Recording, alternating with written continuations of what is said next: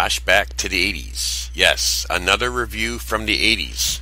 A film I have not seen until yesterday. Hospital Massacre, 1982. While receiving a routine checkup, a beautiful woman is stalked by a maniac out to avenge a childhood Valentine's Day humiliation. Directed by Boaz Davidson. Written by Marc and Boaz Davidson. Released April of 1982.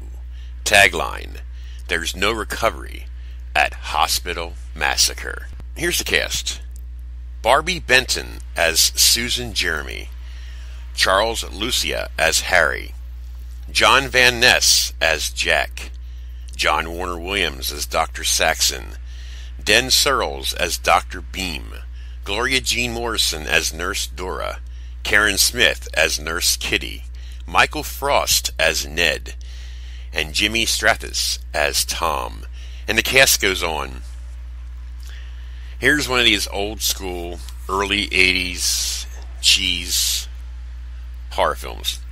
I love cheese. And what I find fascinating about this movie and other hospital horror films in the 80s is the smoking in the hospital. I can remember that, by the way. Smoking in their rooms. Compared to now, where it's everything smoke free. It's just pretty cool to see some old 80s stuff that wasn't found very serious like they are today with the cancer in the cigarettes. Very interesting film. You know, you have the Halloween movies that started off, the hospital get up. Not totally, but, you get my point. And Halloween 2 starts off in the hospital in 81. So the hospital has found its way into the 80s cheese horror films. With slashers, anyways.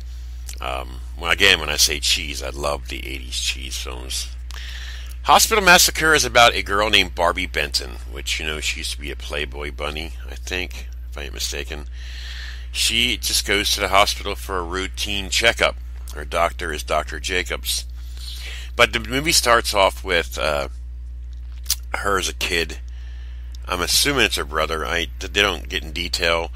And then there's this kid that's outside of the house looking in that knocked on the door and left her a Valentine's Day card, and she laughs at him.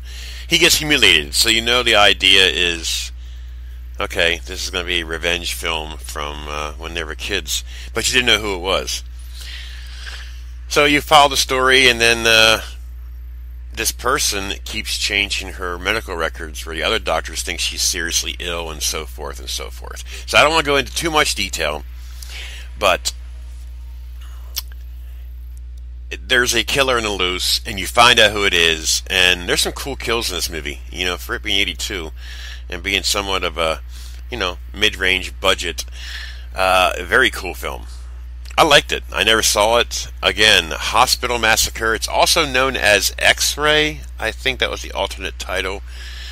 But a very, very interesting, cool film. Well shot, well acted.